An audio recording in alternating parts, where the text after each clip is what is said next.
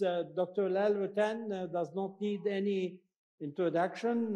Dr. Lal Rutan is not only professor of soil science and director of the Rutan Lal Center for Carbon Management and Sequestration at Ohio State University, but also is a great scholar, a great human being who seek and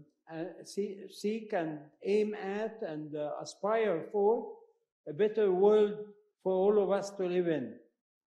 And Professor Lal Rutan is a laureate of the World Food Prize, which is a Nobel Prize in Agriculture 2020. And we all welcome you. You are chairing this session, but I just made this introduction because you are the chair, and therefore we are all listening to your wonderful keynote presentation. Please go ahead.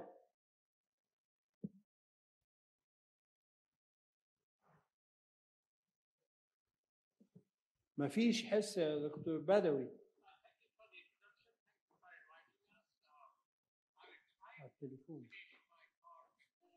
Minutes.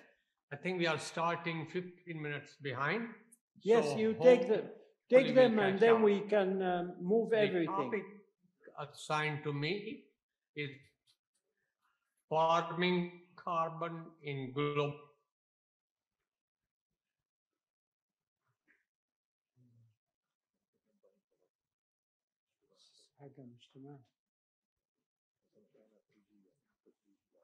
يا دكتور ما فيش.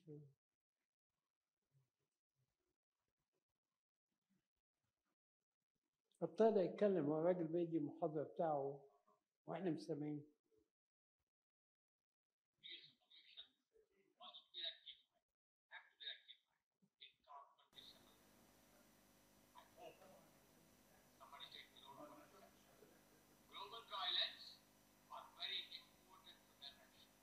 They cover more than 60 million square kilometers.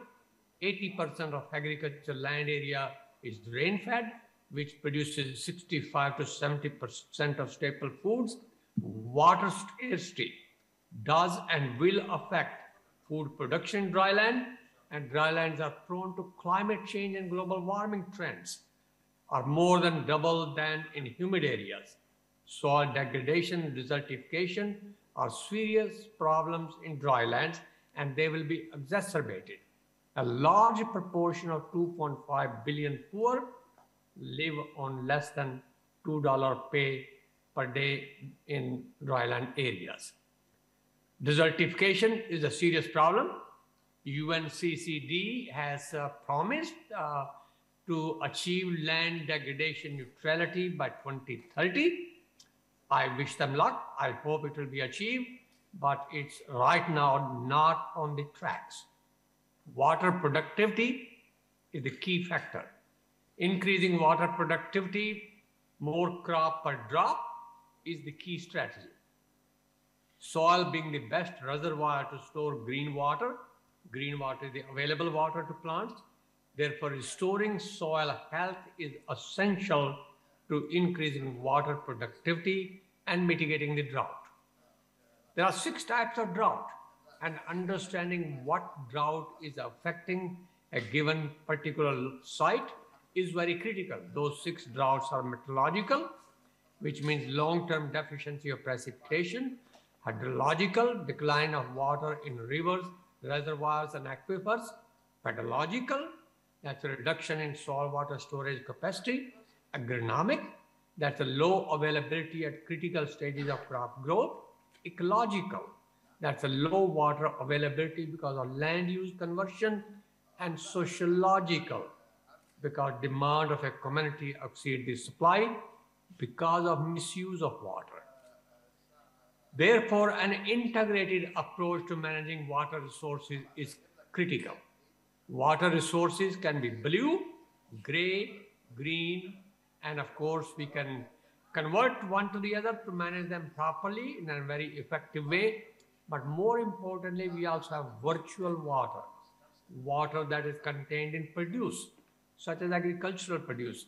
and we export that produce, and essentially we export water. Therefore, understanding interaction between not only different types of drought, but different types of water at a given system is very critical to sustainable management. Now, the water does not act, work, store by itself. Water is connected very closely, very interactively with carbon, carbon with nitrogen, nitrogen with phosphorus, phosphorus with sulfur, and so many elements. And this interconnectivity, this coupled cycling of water with other chemicals, especially carbon and nitrogen, is critical to sustainability and to generation of ecosystem services, such as carbon sequestration, water quality, net primary productivity, biodiversity. This coupling, this interconnectivity must be understood, must be managed, must be improved. Coming to carbon, which I said is very closely interlinked with water, in the dry land there are two types of carbon in soil. In soil, organic carbon, the upper layer, which is the dark organic matter, the humus, and the lower layers, including the upper layer in the dry land, is the inorganic carbon. And inorganic carbon can be sequestered as secondary carbonates. And this is a pictorial view of secondary carbonates, which can be nodule or which can be film. And this secondary carbonate formation is especially important in irrigated lands, which obviously are very important in agroecosystems in dry lands. In addition to this secondary carbonation, carbon sequestration in dry lands can also happen through autotrophic microbial pathways. That means plants are not directly involved. And that is a very important component of carbon fixation in dry lands. Soil organic carbon, which is a very important component of soil health, determines many ecosystem services, such as water resources, quality and quantity, climate change adaptation mitigation, food security, quality and quantity, especially the nutritional quality, which is a very important factor in developing dryland region. And of course, the biodiversity. In a way, soil health is the engine of economic development, and soil organic carbon is the heart of soil health. And that's the absolutely important link, because on soil organic matter content, which is depicted here on x-axis, the desertification risk index also depends on it. As the carbon concentration increases, the desertification risk decreases, and this is a generic rule applicable everywhere. Now, the presumed impacts of increasing organic matter on soil water retention has been widely studied, but it needs to be studied more. But what's important is in all these studies, each 1% increase in organic carbon content has a significant impact on soil water retention in the root zone, which we call green water. I don't need to give you the details, but specific example for reference are many which show that tremendous improvement in water retention in the root zone, the so-called green water, can be achieved by improving soil health through increase in soil organic matter content by farming carbon. What does the farming carbon mean? Growing carbon in soil, just like we grow any other commodity like wheat, barley, cotton, soybean, as a produce that can create another income stream for farmers. Creating another income stream by trading carbon like we trade other farm commodity. That's farming carbon. And farming carbon involves management of carbon pools, flows, and greenhouse gas fluxes at farm level with the purpose of mitigating climate change. Carbon farming includes management of both the materials and vegetation, plus of course fluxes of three critical gases: carbon dioxide, methane, and nitrous oxide.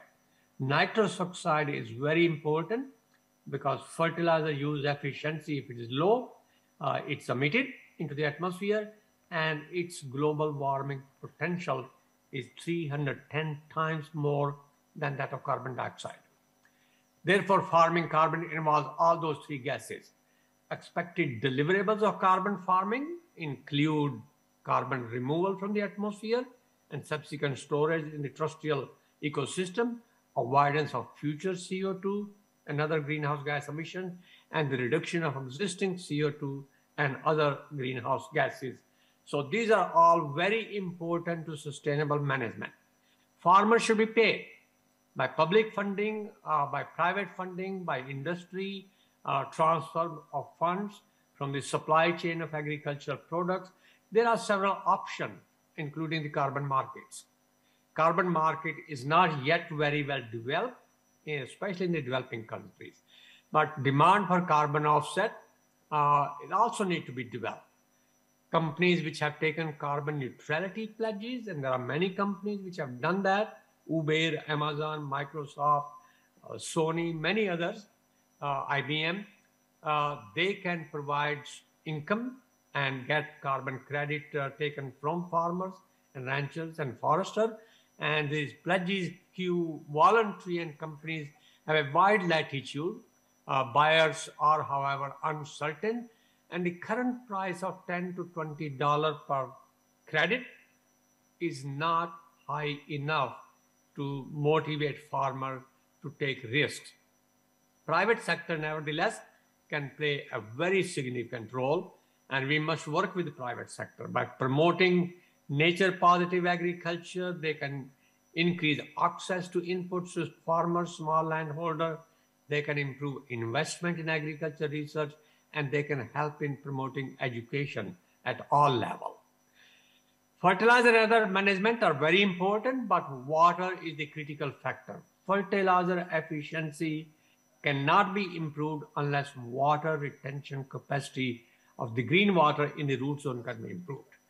And this part of linking fertilizer with water is very critical. If we focus on carbon, the need and efficiency, both, the efficiency can be improved and the need can be decreased by improving carbon storage in the soil. How much should the farmer be paid? In my opinion, they should receive $130 per ton. That's about $30 to $35 per credit. Right now, private companies, some of them are doing a very good job, and I salute them, but please do not underpay farmers. That will lose their cooperation, that will lose their confidence, that will lose their trust. Pay them properly, fairly, justly, transparently. I want to repeat, pay farmer properly, adequately, fairly, justly, transparently. That is the best win-win option for all. Soils also have rights. Why rights? Because soils are living entity. 25% of all biodiversity of the world is in the topsoil. Therefore, just as the rights of human, rights of animals, there must also be rights of soil and rights of nature and rights of river and rights of oasis and rights of mountains and rights of wildlife. Being the essence of all life, soil must have rights to be protected, restored, thrive, and managed judiciously. I hope COP27 will put this statement: soils have a rights to be protected, restored, thrive, and managed judiciously in the report. Soil and life have evolved together. There is no life without soil and no soil without life. They go together. That statement should come out loud and clear. Soil carbon is also important to achieving sustainable development goals. Many of them, primary goal, end hunger. You can never end hunger and hidden hunger, both, without soil health and soil carbon. Climate action, very important. Obviously, the life on land, land degradation, neutrality. The concept is very good. I actually prepared a report for it in Rio Plus 20 meeting. But achieving that requires political willpower. Ending poverty, good health, clean water, renewable energy, they all depend on soil carbon and soil health. Population of arid region cities is increasing tremendously. By 2100, Dar es Salaam will have 74 million people. Delhi, 57 million people. Khartoum, 57 million. Niamey, 56. Kabul, 50. Karachi 49, Lilongwe 41, Cairo 41 million people. Every 10 million people require 6,000 tons of food per day. City planners must think about food availability within the city. And that's a very important part, because total number of city, which will be more than 10 million population by 2100, will be 83. City planning is not complete unless the food security, how to feed these mega cities, must be part of the city planning process. And that's a very important part. Education of the next generation is very important. In addition to 3 R's, the goal of the education is to prepare the next generation to address global issues, food and nutrition, environment, soil, water, air, global warming, personal responsibility. Each one of us is a culprit and victim, both. And we must rectify this situation by teaching younger generation the ethics, integrity, and responsibility, respect for nature. That should be part of education. Therefore, connecting children, even at primary school level, kindergarten level, with nature, so that they know where the essential services come from, is very critical. Teaching them the importance of nature right at young age. I would strongly recommend that COP27 consider translating science into action. Creating science is not good enough unless it's translated into action to address issues. Science of dryland farming into action, how can we translate it? By linking with sustainable development goals and scaling up to regional and global level, by networking, cooperation, and building bridges across disciplines and political social boundaries. That's the important message that must come out. Soil and agriculture must come out as a solution to global issues. I began by saying these were not emphasized in COP26. That must not happen. That is not acceptable. Being the source of critical ecosystem services for human well-being and nature, it is essential to make judicious management of soil integral to addressing any global issue. We must go beyond producing food and fuel. It is very critical to objectively consider how we produce, store, process, transport, and consume our food. And this is the food system. Food system begins with production agriculture, but the entire chain, and manage these byproducts of agro-ecosystem in ways that spare the land for nature. It's in the interest of the humanity to protect the planet, to protect the dry lands, to protect the ecosystem. Therefore, we must return some land back to nature, some water back to nature, by maximizing the use efficiency of input and minimizing the environmental footprint. Lastly, COP27, and I want to say it very loud and clear, so there is no misunderstanding. It must clearly state the importance of making sustainable agriculture and sustainable soil health management as win-win solution to climate change and other environmental issues, and also being critical to advancing sustainable development goals of the United Nations. There is no mistake. There is no misunderstanding.